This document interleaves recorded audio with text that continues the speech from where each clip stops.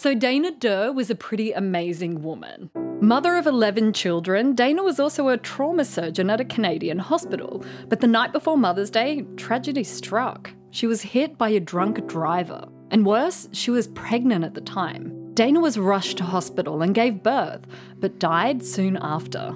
To make matters even worse, one of the children she left behind, a 7-year-old boy, had cancer. He was pretty close to death, and his family had been blogging about his struggles for years. After Dana's death, her husband JS, a Canadian Mountie, went on Facebook and wrote this unbelievably beautiful post about his dead wife. That post went viral on Facebook. What a shame it was entirely made up. Okay, I think you need to elaborate a little bit. So this Durr family never existed. A woman, Emily, faked the entire thing. This is my friend Joel Werner. You might remember him from previous episodes of BrainCraft. He produced a podcast on this story.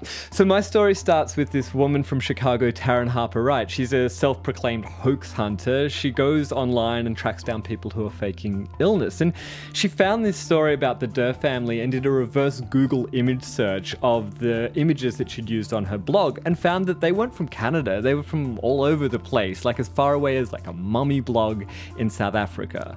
So this one woman, Emily, controlled all of these social media profiles that had been operating and pulled all the strings. She was like a puppeteer. So Emily was suffering from what's known as Munchausen syndrome. It's a psychiatric disorder about pretending to be sick, faking illness. The Munchausen refers to Baron Munchausen, a real person renowned for the outlandish stories he would tell. So much so, he became a character in works of fiction as well.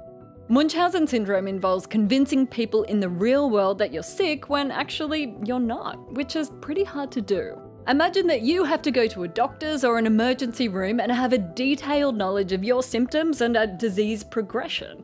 In extreme cases, people actually make themselves sick. And these people aren't faking illness to get money, which is a really important point. This isn't fraud. It's just the attention that people with Munchausen syndrome get is really, really gratifying. It's a type of sympathy and care that these people don't get in any other way. And the extent of this syndrome has grown over time.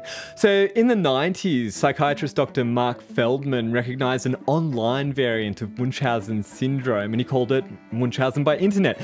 Now, Munchausen by internet is super easy, whereas with Munchausen proper, you've got to learn the symptoms and go in person, in real life, and convince these doctors and nurses and medical staff that you're sick.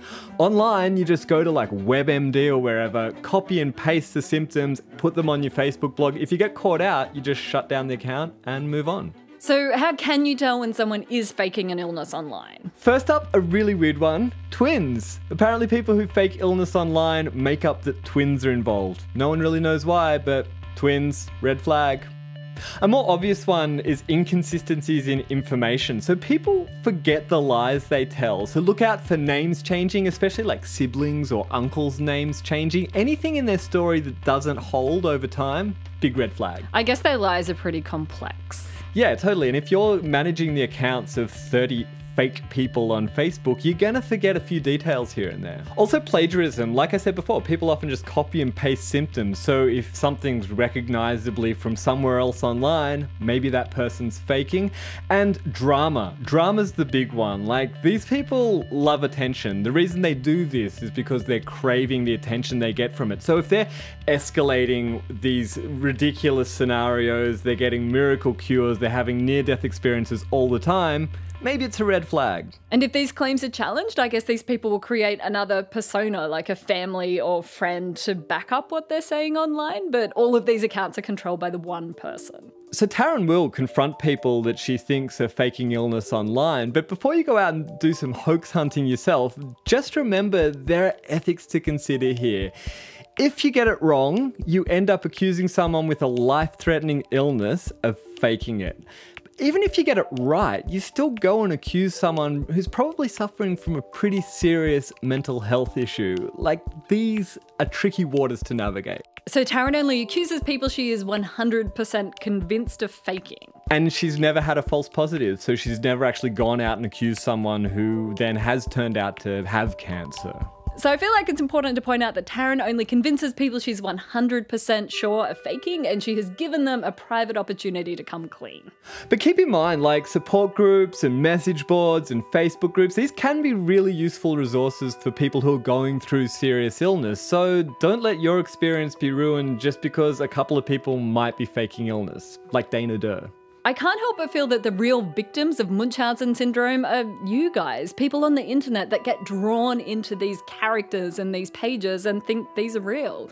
Because people invest their own energy and time into the story only to find out that this other person who they thought was their friend is actually a fake. And for some people, when they discover that this is all a hoax, it's devastating. In his book, Playing Sick, Mark Feldman says that Munchausen patients travel continually to find new theatres in which to display their craft. For more, check out Joel's podcast. He has a story on the Health Report, and there's a link down in the description.